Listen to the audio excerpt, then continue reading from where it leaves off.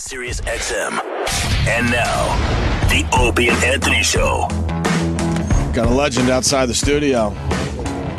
Wow. I've definitely seen this guy. Rich Little. Wow. My God. Take a seat, sir. Are you? God, I just came What a from pleasure. makeup. What a pleasure. You look great. You look wonderful, You sir. really do. You look fantastic. Almost alive. Sorry we're running a little on late. the air, too, so it's good. Yeah. Yeah, we just start the show and let her rip, you know? Right onward, forward, wagons ho. That's a gentleman. Look how he's dressed. Yeah. I know. Well, always. Beautifully. Always. We could take we could learn from this man.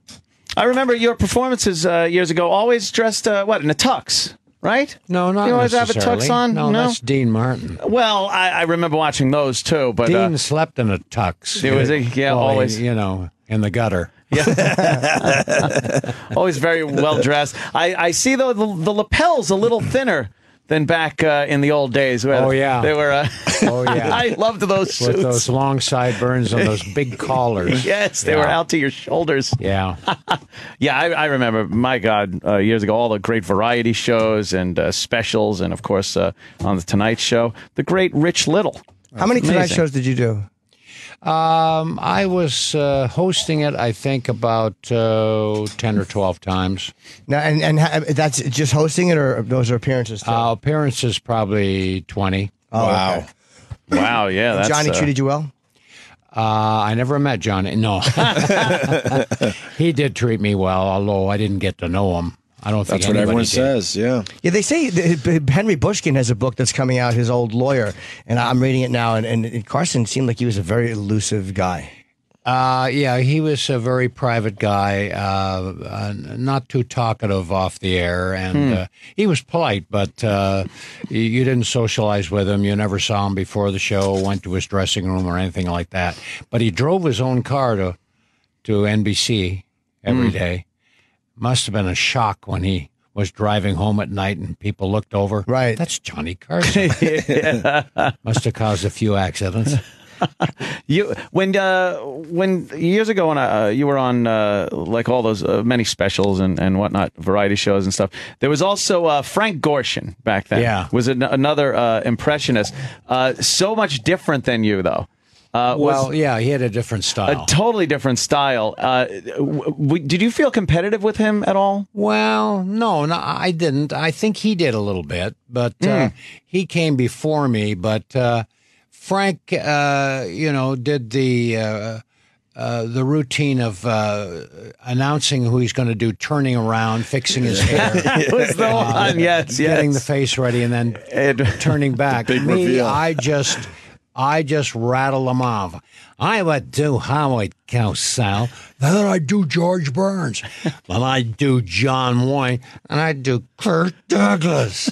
You know, I mean, No I would turning just around, go yeah. from one to another That's very great. quickly. I've always done that. And was it something that from a kid you just were a little minor bird? Yeah, I started imitating teachers at school. That's how I started, and Cracking I up knew the I had classroom, something yeah. going for me because it wasn't long before the teachers were charging a 2-drink minimum and a cover charge. Now, was it a happy childhood, or was it this the product of trying to dissociate from something awful happening? Well, I was born in Canada. I'm a Canadian, a Canuck, you know. So it And, had to be happy. Everyone's happy up there. I came down to the States in this dates me, 1964, or 63, to do the Judy Garland show. That was my first TV show, yeah. But I mean, doing the impressions when you were a kid, what makes you realize you can do? Because that's what impressionists are always amazing to me. Because there has to be such a mindset to just get in and become other people and pick up on their mannerisms and. Well, you know, people used to introduce me as the world's greatest impressionist, and I used to say, no, I think the world's greatest impressionist was Van Gogh, Cézanne, Matisse. They were good impressionists. What do you consider yourself? An impersonator. An impersonator. Yeah. Yeah. So, growing up, you realized you were pretty good at doing this. How did you make it a As soon career? as I started to make money, I thought, Okay. this thing seriously. Now, how did that happen? How do you go? Well, I was after I imitated my teachers, which there was no money in that. I started imitating local politicians and the mayor of Ottawa, and then I did the prime minister, and then I started doing some movie stars, and then organizations would hire me for shows like the Shriners, Knights of Columbus, and I would go and do 15 minutes, a little stand-up, and they'd give me $5 or $10, and I thought that was pretty good, being a teenager. $5 or Yeah, $10. Yeah. Wow. and then make the big move down to the United States for the Yeah. Judy Garland show. Yeah. Wow. How did that go? That first TV. Well, Mel performance? Torme got me on the show. Oh, really?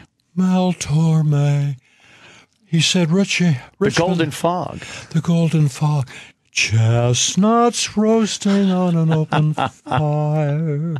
He was great, Mel was. He was a great movie buff. Oh, yeah? Yeah, he always watched movies in the buff. But he, Oh, see, I felt for that Home one. run little. But no, we did watch movies. We did some television together in Toronto, and we would watch movies all night long. We'd go down into the basement of the Holiday Inn. He put up a big bed sheet, and we'd watch movies all night long. He was a movie fanatic. Really? Oh, boy, did he know his Yeah. movies. And that's how we became friendly. And then after we did a TV show in Toronto together, he knew I did all these different voices. I was doing Lloyd Bridges. I was doing Raymond Burr. I was doing a lot of people nobody else did. And he took a tape of all my voices and played it for Judy Garland. Wow, that's pretty nice of him. And to see if he could get me on the Garland show. And Judy was not impressed. Uh-oh. Really? However, when I did James Mason, that's when she was impressed because she had done A Star Is Born with James Mason. James, yeah, and she yeah. loved James Mason. So when I did my James Mason, of course, and when I went into that impression of that voice, I was the one that got me on the Judy Garland show. I remember hearing that one years ago, man. Always.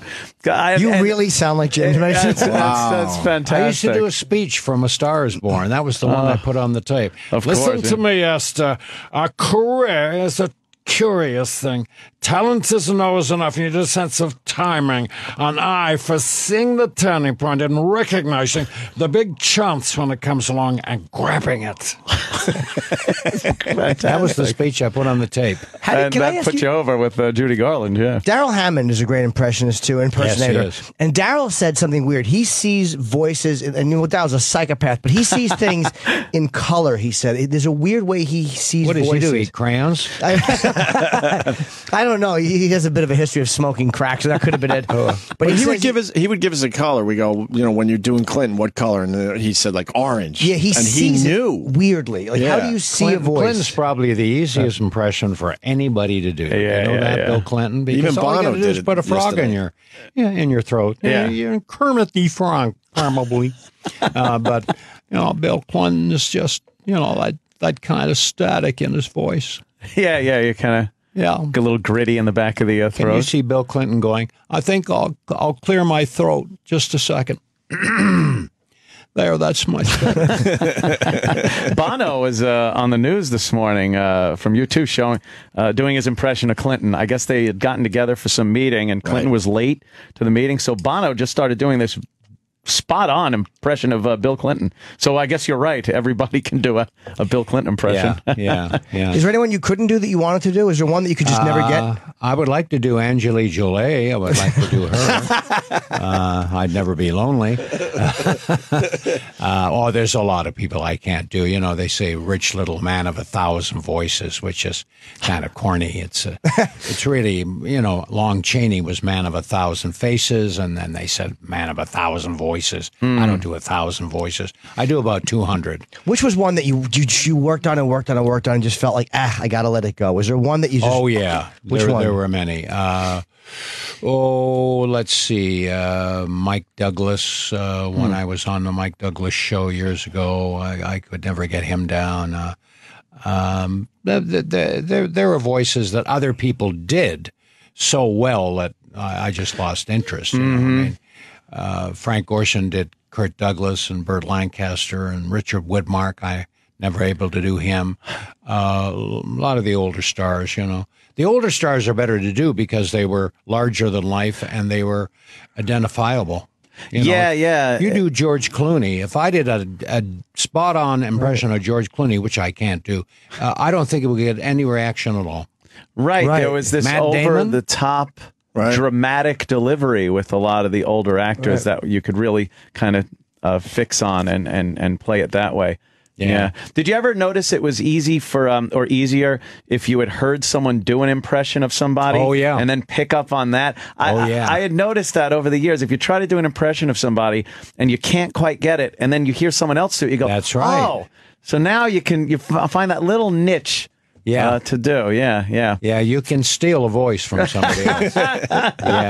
And you were right at the forefront when like Richard Nixon was in office, and you were the guy at that point to do Nixon David impressions. Fry was too. Yeah, but he was more of the look-like and a caricature. Caricature.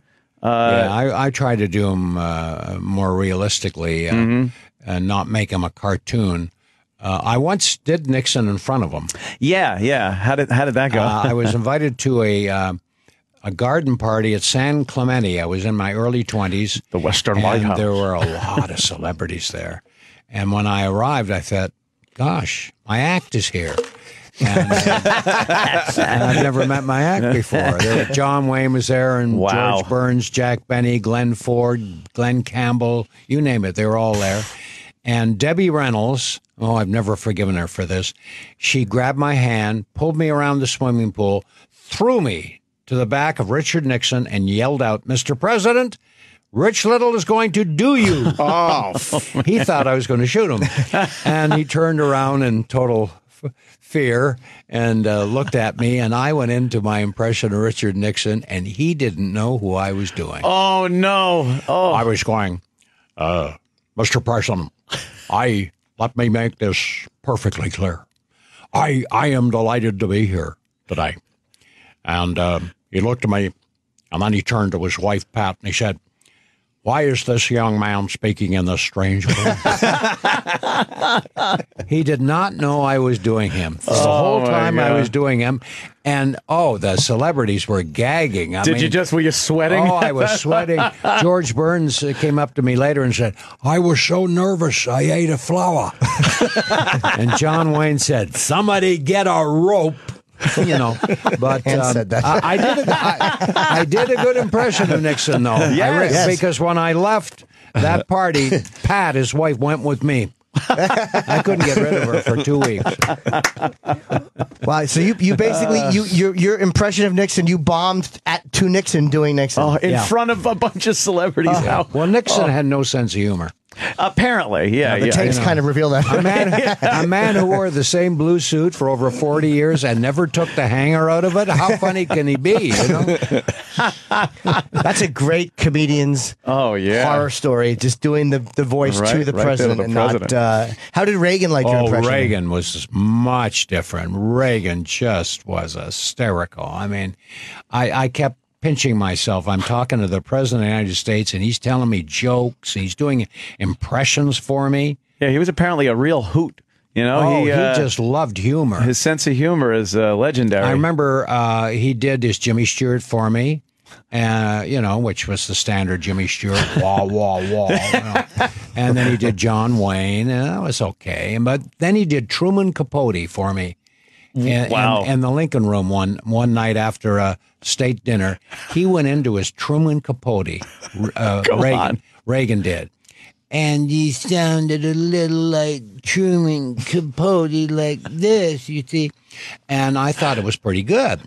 And then he said, "Rich, I don't have a line.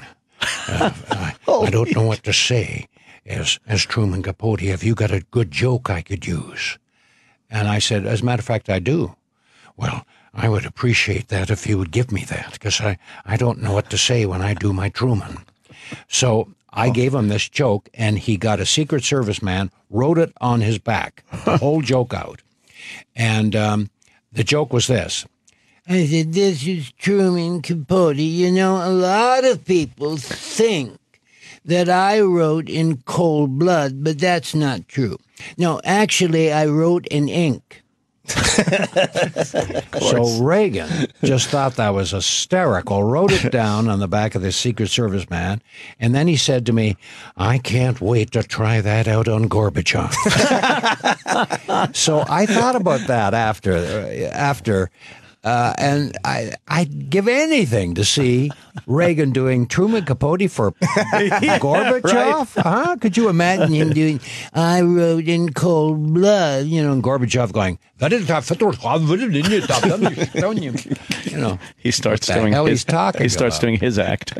You know? Well, the next thing you know, the wall came down because he just thought Reagan was out of his mind. He's like, look, drop the wall. He's going to kill us off. So maybe you helped. Yeah. One time when I went to the White House for a little tea they were having, and I was late, and I was kicking myself, and I ran down the hall of the White House to the Lincoln Room, and there was Reagan out in front talking to the press. And he looked up and he said, Rich, thank God you're here. I'm starved, and I'm stuck with these press people. And he said, you do me better than I do. You finish this press conference. I said, what? You finish this press conference. I'm going for a cucumber sandwich. And he left. And he left me with the press. And I went into my Reagan. Wow.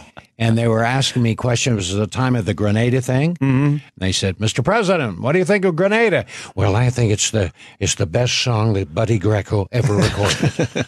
You know, and then they were asking me other things, and I was answering as Reagan. And he was peeking around the corner.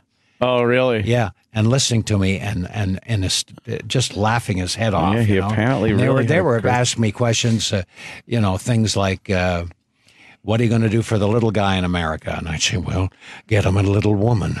You know, I mean, silly, stupid answers. Do you see how the world has changed now, and you couldn't do that now without the press throwing you under the bus? And yeah. It's just, everything has just gotten... You couldn't do that today. No. You wouldn't even get close to the president. What do you not like about the business now, about show business now? Because you've seen quite an arc. Well, yeah, I think it's certainly a lot bluer than it is. Yeah. I mean, a lot of the young comics today want the shock value. Oh, yeah. So they use four-letter words when they don't have to. Right. You know. I mean, all those Dean Martin celebrity roasts, they took shots at people, but they were never blue. Right. You know. But, you know, the ones today are really vicious. And the language is unbelievable. You know, it's like doing a friar's roast. I've done some of those in the past, too. Those friar's roasts were blue, but they were clever, though. Yeah. They were clever. Yeah. I loved watching those Dean Martin roasts. Yeah, the Dean Martin celebrity roasts are out now. Is that what you're promoting? Yeah. I'm going around the country promoting the Dean Martin celebrity roast because I'm probably the only person still living. So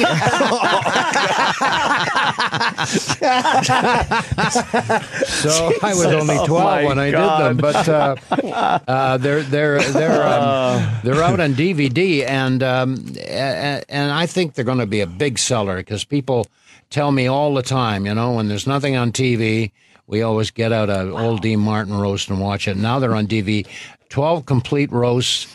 6 DVDs with 3 hours of extras. Who were some of the celebrities being roasted? And the roasted people on this CD, you know, they did 54 roasts. Wow.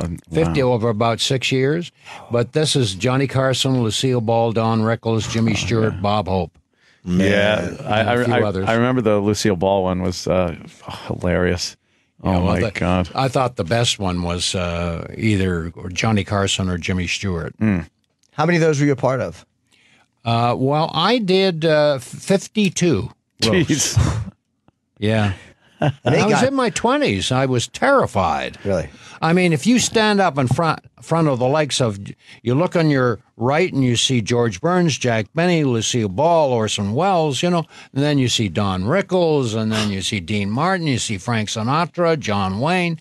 I mean, it's enough to... And you're the kid there. It's enough to make you just keel over, you know, from sheer terror, you know. Did you do poorly on any? Was there any of them that you look back on? You're like, oh, I kind of wish I could take that one out of the Yeah, there's a couple. I thought, well, I can do that better today.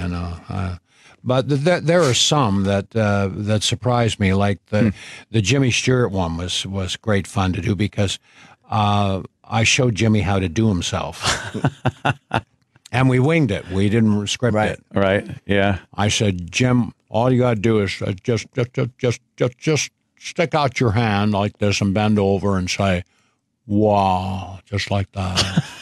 and Jim stuck out his hand and bent over and went, "Wow." I said, that sounds like a seal in heat, for heaven's sake. That is the worst Jimmy Stewart I've ever heard. Sit down. That's terrible. And it was a very funny That is funny. And he went with it. He went with it. Did you did laugh in a few times, right? Yeah. How was that behind the scenes? It always you always think there was a lot of chaos, perhaps some illegalities going on. A party going on back there. Oh yeah. Everybody was very friendly, and the thing about laughing is that it was quick. Mm-hmm. You know, they did such short little sketches, and everybody did it. Nixon was on it. John Wayne was on one show I did where he played a rabbit. They had him dress up in a bunny costume. It does seem that they were able to get people to do things they would never do anywhere else. Exactly. Yeah. It was a popular show. Yeah. I wasn't allowed to watch it, but I would sneak out of my room and kind of peek out of the bedroom door and watch it until my father saw that we were peeking. And then, back then I probably got a swat. Yeah. So, like Pavlov's dog, I watch it now and I wince in pain. Are you still doing the next date Rich has, by the way, for a show is it's called Jimmy Stewart and Friends, starring you, and it's November the 10th in Sydney, Ohio. So if you're out there, I'm guessing tickets are available now. It's in the Sydney High School Auditorium. Wow. And is that where they got me going? Sydney, Ohio. Jimmy, you don't like Mr. Little, do you? It's on the prep sheet. I was going to promote. It was so cold. It was so cold in Sydney, Ohio this morning. How cold was it? An exhibitionist came up to me and had to describe himself to me.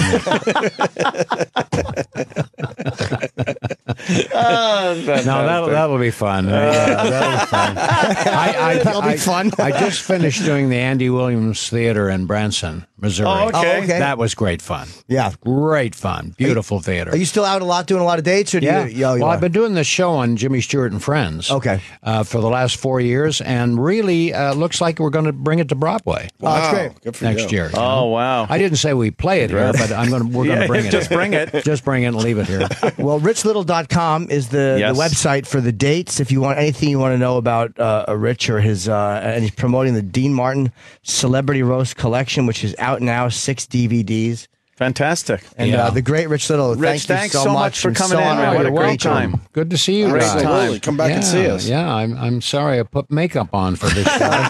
Exactly. And when we talked about the Dean Martin roast, I held up the you did hold it DVD. up. I do like that you held it up. Yeah, I held it up so that you could hear it.